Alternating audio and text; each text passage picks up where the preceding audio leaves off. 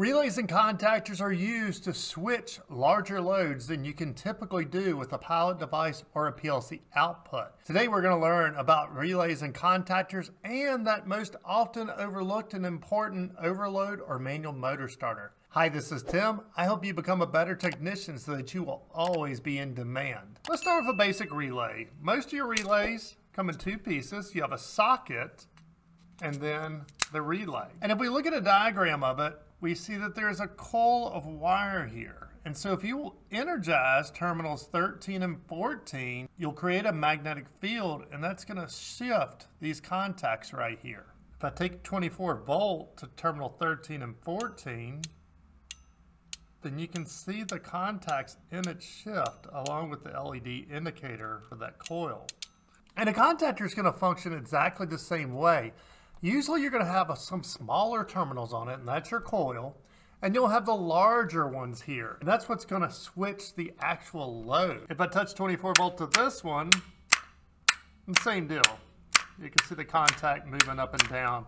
And so in here, there's those same metal contacts that are switching, that'll switch your load on and off. On the side of relays and contactors, you're going to see a chart like this. And it's going to tell you what horsepower at either single or three phase that you can run and at what voltage. So at 220, this is good for 30 horsepower. And at 480, this is good for 50 horsepower. That 50 horsepower does not correlate to the amps of this contactor here. This is an 80 amp contactor. And if we'll look at a full load amp chart, then 80 amps you think would get to 60 horsepower, but it won't. The horsepower rating on the side of the contactor, that's what you need to go by when you're connecting a motor to it, not the amperage rating. You'll also find these horsepower ratings on a lot of relays. A lot of people will tell you that a contactor is meant for motors and a relay is not. But in this case, this relay is good for a half horsepower motor at 120 volt or a 1 horsepower motor at 277 volts. So relays sometimes do have motor ratings also. Now when you're starting out, you're going to be like, okay, I need to switch this 50 horsepower motor, and you're just going to buy a contactor. And that works great until something goes wrong. So along with every contactor, you should have some type of motor protection. This manual motor starter here, which includes your overload and circuit protection built in, and usually they'll be in a form factor like this. Or you need a combination of a circuit breaker, contactor, and then this overload. And so in this case, this overload is designed to connect right on the bottom of this one, and then you would tighten these lugs and your motors go here.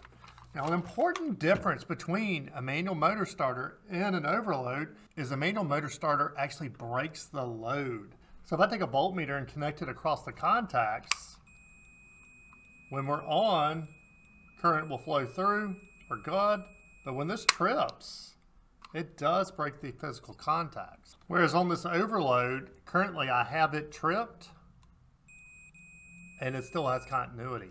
So an overload only switches these auxiliaries. So this auxiliary has to wire through the coil of the contactor, such as we have done here, in order for it to break the circuit. Which brings us to the next very important thing that people mess up on all the time, is understanding what is the normal position of an overload. Now the normal position is when nothing's wrong. A normally closed contact will allow current to flow when the overload is not tripped. And the normally open will only allow current to flow when the overload is tripped.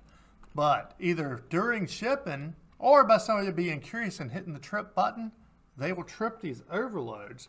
And then when you go to wire it up, it won't work. So when you take your ohm meter here, we're getting the beep, which means we have continuity. So they had them over here on the normally closed, and they're like, well, my motor won't start. So they get confused about what the normal position is, and they move them over to the normally open contact. By that point, you actually have no overload protection on your motor. And I've seen this before on a very big system with a whole row of motor starters, and they called me in because they burned up a motor and the overload never tripped. And I walked in there, and right away I saw it. I'm like, that thing's wired on the normally open. And I looked through, and every single motor in there was on the normally open contact. So if you have it wired right, when you switch your contactor, it will come on. And usually there'll be a test button. In this case, this one's a momentary test button. But when you hit the test button, you should hear it drop out. On the topic of motors, motor poles versus RPM is a question I get a lot. So click here so we can understand how motor poles affect the RPM.